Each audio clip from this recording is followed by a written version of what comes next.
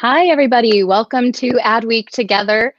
We are recording live today. I have a guest here, Diana Pearl. She's our managing editor of our Brand Week quarterly magazine, as well as our deputy brand editor for all of Adweek. So she is immersed in brands and in particularly retail. So we're going to be talking about retail and how the coronavirus is playing out for different retailers right now. So no shortage of things to dig into there.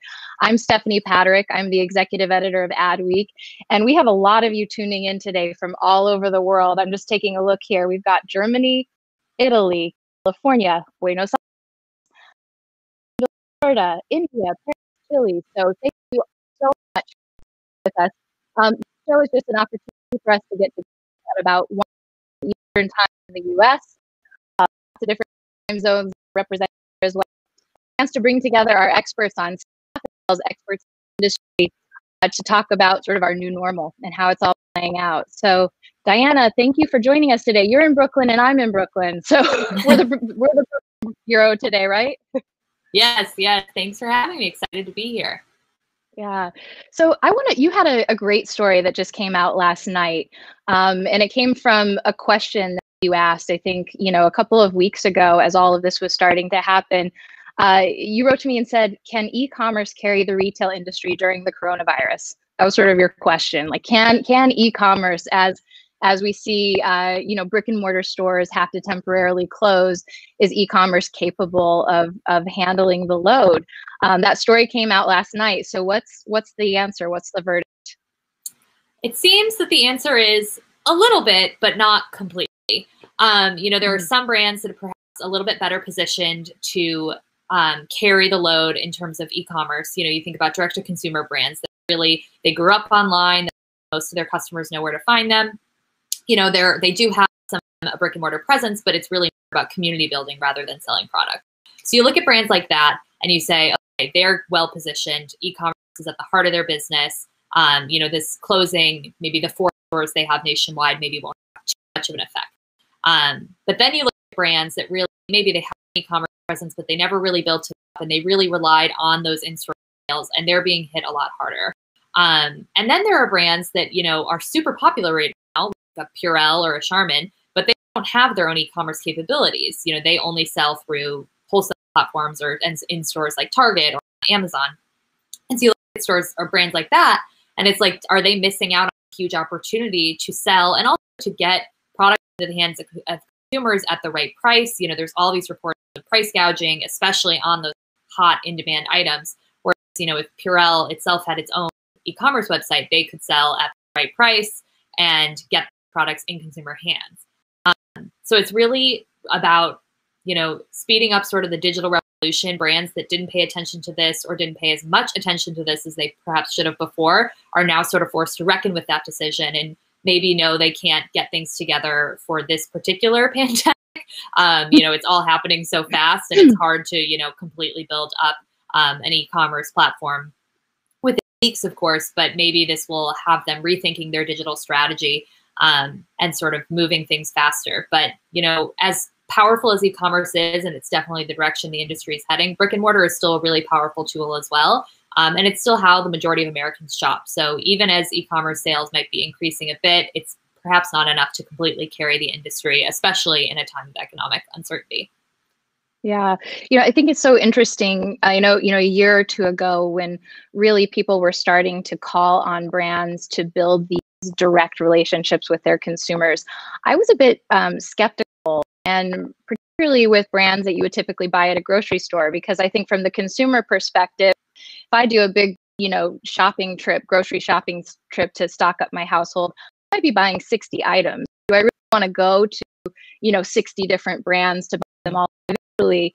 But it is interesting that we're living through a time where those brands who do have a direct relationship, who aren't having to sell through an Amazon or a Target, like you're saying, are there any examples of brands who you're seeing who do have that e-commerce strategy in place that's paying off right now? I look at a brand like an Everlane, which is a fashion retailer, and obviously fashion is not top of mind for people right now unless it's loungewear, but they have a direct relationship with their consumers. They only have a few stores. and they've been running certain promotions. And I know just anecdotally, I'm hearing it's like everyone on social media seems to be, this is the time they're investing in their Everlane jeans. And, they don't have to rely on another retailer. Maybe their store's closed and now they're not getting all the foot traffic. It's really just about that relationship that they had already built with their consumer. So I think a brand like that is in a good place to sort of weather this storm.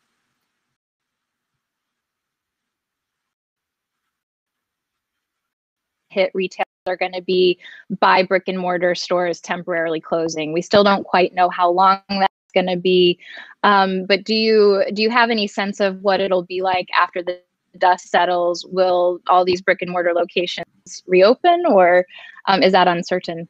It's a bit uncertain, and I think it really depends on what financial position the stores were in before. And one of our retail reporters, Richard Collins, did a bunch of great stories about stores that might be at risk, and that this could sort of be the kiss of death for them. One example is Neiman Marcus. They have a lot of debt, and they're a store that really relies on creating that luxury experience in store rather than online. So, you have your personal shopper, you have the restaurants and all that sort of thing. And when you don't have that environment, you can translate that to e-commerce. And so with the stores closed, are people looking to Neiman Marcus in the same way? Is that they went to their mall, or they went to a store in their cities downtown to really get that experience? Also, just luxury shopping right now is, it's not something that's top of mind for people. There's a lot of economic uncertainty. People aren't really leaving their houses. It doesn't really seem like the time to splurge. There's also brands like J. Crew that had their IPO plan for Madewell, one of their sister brands, this spring, and their refinancing was tied to that. So if they can't get that refinancing and the Madewell IPO keeps getting pushed, that could put them in a vulnerable position as well. So really anything non-essential like beauty, footwear, apparel is sort of at risk right now because it's just not top of consumers' minds, and everyone is focused on spending money on their essentials. Yeah, it seems like this double-edged sword. If people have time to shop, at least online, but they also might be worried about their pocketbook. Definitely. Diana, so we're getting some questions and comments from our LinkedIn viewers in particular, and I want to bring up one is the idea of competition. There's some new competition coming into the market at this time. This is from Autumn Joy, who says it's creating competition too. An example is Tito's Liquor, for example, is creating hand sanitizer to compete with sold out. So that's kind of, any thoughts on the competitiveness at this time? Yeah, I mean, I think for products like hand sanitizer that are in such high demand, it's really like you take what you can get. I think people will take their hand sanitizer, they take their, Estee Lauder hand sanitizer, and they take classic Purell. It's really about getting your hands on what you can. And for that, I don't think there's going to be a lasting effect, because I can't imagine after coronavirus is over, Tito's is going to decide that hand sanitizer is big business and it's something they should stay creating. So yes, There are other options, but I think when supply is limited, it's less about, being picky about which brand. It's more about what can I get my hands on in this moment. Yeah, that rings true. And Melanie Long chimed in here on LinkedIn with a comment. She just said, your quote, that fashion brands are not top of mind right now, except maybe loungewear. She just said, yes, capital letters. And I think that's interesting. A colleague of ours and I were talking about the fact that the only fashion ads we're getting served on Instagram right now are for loungewear. It's really funny how it shifted from workwear to lounge. I want to get back to what you were talking about in terms of just the fact that retail overall has been challenged heading into this, and certain retailers in particular are coming into this where they're already in a weakened position. You and your team have been writing a lot about the quote unquote retail apocalypse, and just how many store closures we were seeing before coronavirus hit. Do you think that this could be sort of the final nail for some? Are you anticipating more bankruptcies and sort of permanent closures? Yeah, definitely. I think it's inevitable. I mean, this is hurting every industry, and retail is definitely not exempt from that.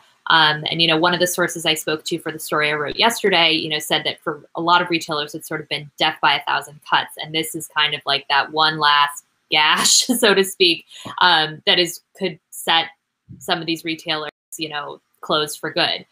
Like I said, J. Crew is an example of a retailer that's vulnerable. Neiman Marcus is an example of a retailer that's vulnerable. Lands' End, GNC, some of these distressed retailers, rating agencies have been looking at and concerned about for a bit. Having to close all your brick and mortar locations across your primary market, the United States, and for some of these that have locations in Europe, having to close those as well. I mean, it's huge. That represents the majority of where their sales come from. And even though, I've seen like J. Crew running promotion after promotion this week, and I'm sure people are shopping online, it's just, it can't fully make up for it, especially, like I said, at a time where there's a lot of economic uncertainty. People aren't thinking about their discretionary spending quite as much. So it's just, there's a lot of vulnerability for these brands right now. Yeah. And I hear some of our viewers mentioning the audio. So I apologize, try to troubleshoot that, but hopefully you can still hear us. Diana, I have a question about that in terms of some of the discounts that we're seeing from retailers. I know, you've mentioned just to me that if you do have some discretionary income, this is a really good time to be buying, because we're seeing these discounts. And I've been wondering what's driving that. Is it that they are in danger and so they're trying, they're almost not liquidating, but they're deeply discounting things to try to boost sales? Or is it that they see an opportunity with people at home, people shopping online, and they're trying to kind of capitalize on it? Yeah, I think it's a little bit of both. I do think people are spending more time at home. They have a lot of time to browse. Maybe they're bored. They're making purchases. But I also think even if a retailer isn't necessarily in danger, this is an uncertain time, and there's no question that there is going to be a hit to their profits and a hit to their revenue with having to close brick and mortar stores.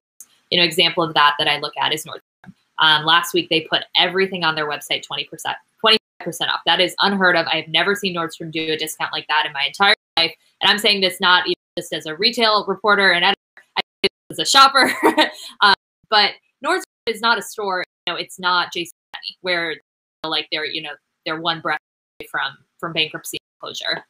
So I think for them, it's more about shoring up their business and yes, taking advantage of a time where people might be shopping, spending a little bit more money. But at the same time, just making sure, giving people a reason to shop and a reason to come to their store versus another when everyone is sort of fighting for those dollars right now.